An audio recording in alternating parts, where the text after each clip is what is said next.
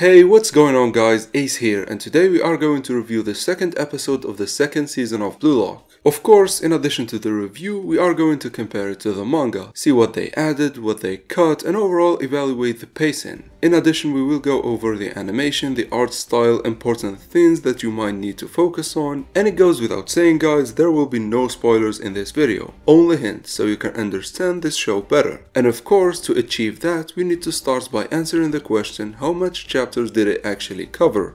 Ironically, this episode actually covered double the content from the previous. You see, the first episode only covered 2 chapters and a little bit. This one however covered 4. Chapter 97, 98, 99 and ended with the end of chapter 100, which I thought it was really amazing. Since it's going to be mostly action, I think the anime will do things much faster. However, we need to see how the pacing went and how they handled some fast moving moments for us to judge if this was the right call. But let's start from the top. The episode begins with Isagi pumping himself up and reciting what the third selection is all about. This works as a quick recap since it's been a week, which I think this was fine as an introduction. Then I actually want to answer something about the opening. A lot of people noted that I did not cover some things in the opening. That actually was intentional, because some things are actually spoilers and I can't really cover them. But in any case, let's get back to the episode, where the character selection scene is practically the same as in the manga. I mean, the art style looks better, but what I found funny, all these scenes of this woman talking actually happened in one panel in the manga since it had a lot of text on it. And honestly, I think this looked much better in the anime. It actually felt like there is some sort of tension, and also the whole 3D animation looked perfect. Also, we get introduced to 4 new players, Nanase, Hiyori and these 2 players which you don't really need to care about at all. They're basically fodder, but none of this really matters. What's actually important for us is actually Hiyori, Nanase and Isagi's conversation. But before we actually get to it, we need to talk about the art, which looks completely odd, especially with Hiyori.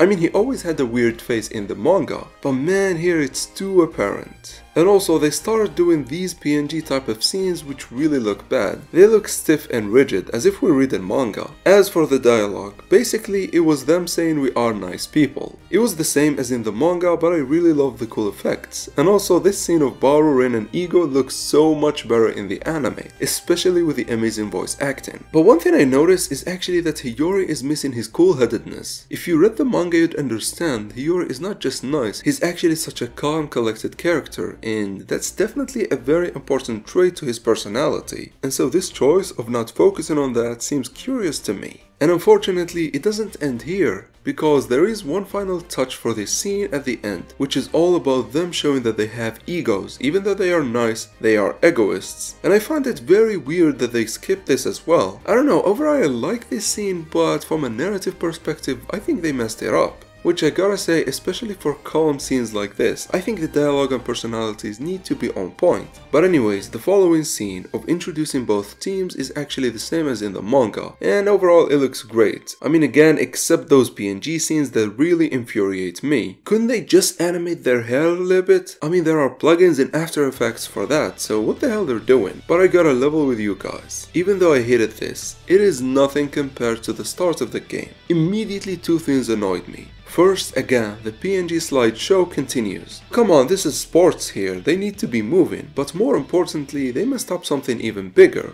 which is Otoya pressing Shido here. Now first of all, it would have made so much more sense if they have shown us Kunigami against Shido, which would explain why Otoya pressing Shido this quickly is such a huge feat for Otoya. But also they cut a very crucial scene, which is about Otoya actually moving towards Shido, that looks very fast and out of nowhere, and seems to be taking Shido by surprise.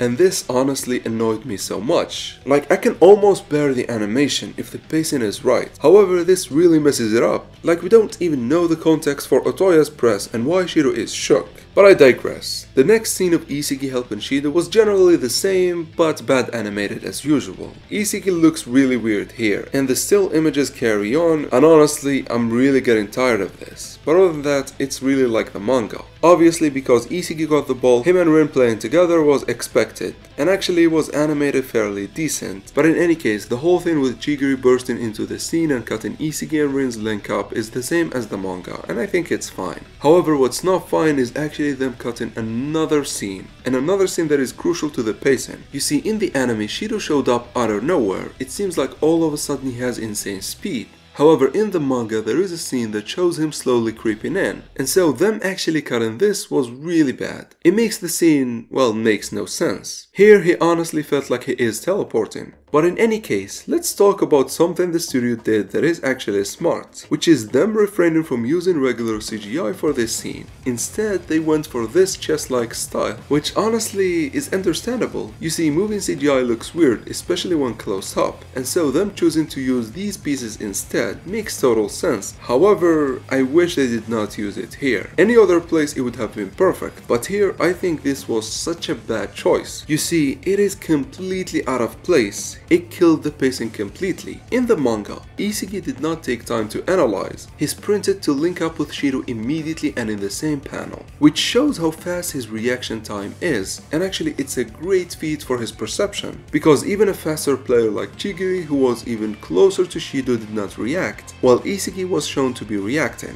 But honestly, because of the CGI chess scene, the anime really killed the momentum for Isagi, and then they had the audacity to use a PNG still frame for this scene of Isagi charging, which if they didn't kill the momentum before, this definitely did it. And I mean, the effects and coloring are great, but I need animation here. It was a charge, it was not him looking at Shido. And funny enough, if you thought this is bad, the next scene is actually worse. They used CGI, but it was a still frame. Like, what is even the purpose of using CGI if you are going to use a still frame? At this point, why not draw the characters instead of using a 3D model? I understand CGI is used for faster animation scenes, so the studio doesn't take a lot of time and money animating frame by frame, but here it's just infuriating. What's the purpose of CGI here? In any case, let's not dwell on this anymore and actually talk about the goal, which I thought looked amazing. Honestly, Shiro's eyes doing this and the effects, everything worked perfectly, and I really like this scene. But not for nothing, I can't forgive them for messing up the pacing. This goal would have been so much more impactful if they just done right by the pacing, which I really can't forgive them for this.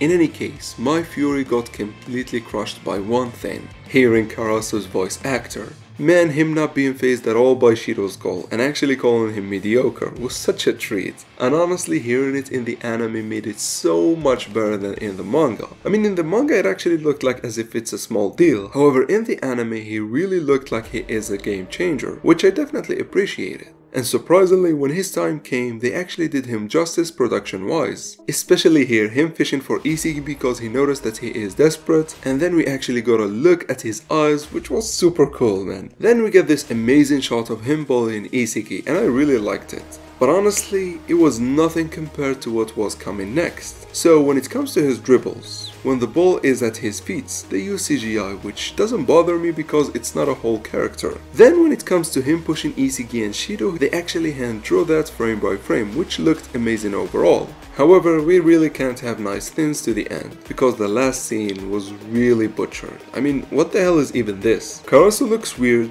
the image looks stiff, it's a PNG slideshow again, what the hell they're thinking? I don't know, man, I don't like this. And also him taunting Isagi and Hiyori intervening, all of this was the same as the manga and it looked nice, so I'm not going to cover it. Then we get to Karasu actually cutting off Isagi from Rin. I still hate the use of CGI here, which looks really stiff. However, I really loved him cutting off Rin like this. I think it's a brilliant, non-taxing, quick animation. This kinda makes me think the studio is really doing his best. And honestly, I wouldn't care for the animation if it wasn't for the stupid pacing with them cutting a lot of scenes. But I digress again, because next they actually gave us an anime exclusive scene, when Isagi was understanding Karasu's weapons, and I honestly really loved this addition. And also when we talk about the studio doing their best, I feel like they are caring about Karasu a lot here, which he definitely deserves it. But enough of Karasu, it's time for the ninja. You see, after 3 players pressed Karasu, he did not dribble past them but actually passed the ball next to Ren, who Otoya had him taken completely by surprise. And also, this style of animation for Otoya's movements is a bit weird. You see, I kinda like it, but at the same time I hate it. I hate it because of the low frame rate, but also love it because it really looks like he is super fast. Then we get the assassin and the ninja scene, which looks cool. I mean, I loved it in the anime far better than the manga, especially the voice acting of Karasu and Otoya who are roasting each other. Following this, we actually get a very important scene with Hiyori copying Isagi, and the latter realizing that he has amazing passing, which by the way is very important later on. But then man, look at this. Rin goes and shows everyone why he is number 1. Because what he did next, him hiding his shot between Shido and CHIGIRI, was actually such a great move. No, scratch that. This move was not great,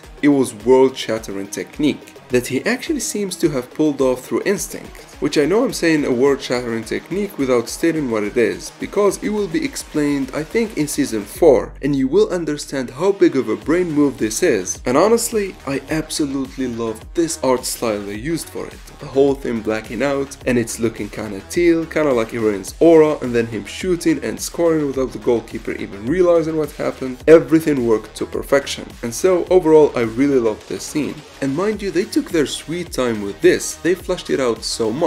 In the manga, this whole thing was in 3 pages, however here they really did it justice. And as I was watching this, I thought this was amazing, however what came next was even more amazing. I'm talking about CHIGIRI's sprint. The whole thing leading to Isagi and CHIGIRI thinking of a breakthrough actually is the same as the manga, so I'm going to skip it. What I am going to talk about is actually the pacing of CHIGIRI's breakthrough. It's so right, and the animation, man, it looks super clean. I mean, they use CGI here and there, but overall I didn't mind it at all. It looked amazing, especially here with CHIGIRI charging like a Dragon Ball Z character. They really treated us with this one. Now talking about CHIGIRI's breakthrough, although it was amazing, there were a few scenes that felt odd. First, Karasu's cross here. It looked amazing in the manga, however I don't know about copying it for a moving scene in an anime. It just felt weird and kinda doesn't explain what is happening. Then Otoya's breakthrough that matched CHIGIRI. What's up with the CGI still frames? I just wish they used his previous animation for the breakthrough. It would have looked so much better. Anyways, for the next scene I want you guys to actually focus on Hiyori a lot. His passing is not just amazing, it's actually close to perfection. But more importantly, his cool-headedness here. He reads the situation slowly, he analyzes, and then he adapts, which is very crucial information for the U20 game and later for season 4 and 5, so please keep this in mind. And also I really loved it how Karasu completely killed off Isagi's off-the-ball movement, which means Isagi will have to adapt to Karasu in order to defeat him here, and honestly I can't wait for that. But more importantly actually, is Rin and Shido clash, which first of all I think it was amazing. Shido showing behind Rin like that, scaring him completely, was so much better in the anime than in the manga. In the manga, it honestly felt weird, like why is Rin even shook? But in the anime it actually was clear,